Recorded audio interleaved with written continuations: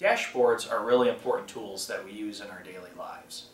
Just as a dashboard in a vehicle tells us the speed we're going, monitors our fuel in the gas tank, and even nowadays tells us when we need our next oil change, so too do dashboards in business monitor our performance and productivity.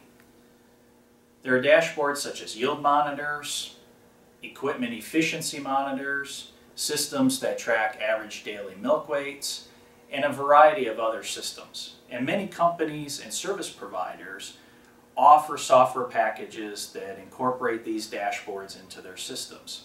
But what about financial dashboards, specifically treasury management? Being able to quickly assess our business's cash position and truly understand our cash obligations are critical and essential elements to managing our daily business functions. You can create your own dashboard with a simple spreadsheet and some of these few key items that we have listed here. Let's take a look at them. One of the items that I would track on a regular basis would be the checkbook balance. Something as simple as every week or every month tracking what is that balance and where is it at. Is it trending upward? Is it trending down? What are the impacts on this checkbook? How much do we have flowing through that? Through what parts of our business? And are we using that versus our operating loan to meet our bill payments and other expenses? The second item is our operating loan balance and availability. With the operating loan, it's not just where's our balance today, but if we do have some availability, how much do we have available to us? Is the operating loan also coming due? And should we be speaking to our lender about renewing that? Or are we going to have the ability to either pay this down or not pay it down are critical elements as we move forward. The third item are payables and receivables. Payables are those bills at the end of the month or at the end of the period that were left unpaid. Typically, most businesses have 30-day payables. But it's important to track not just where our payables are at on the 30 days, but those beyond that, those that have maybe built up over time. Who do we owe? How much do we owe them? And when should they have been paid are all items that we should track under payables.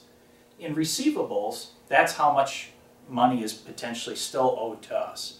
Typically in a dairy, this might be the milk check receivable. Those items are important to track how much cash will be coming into the business.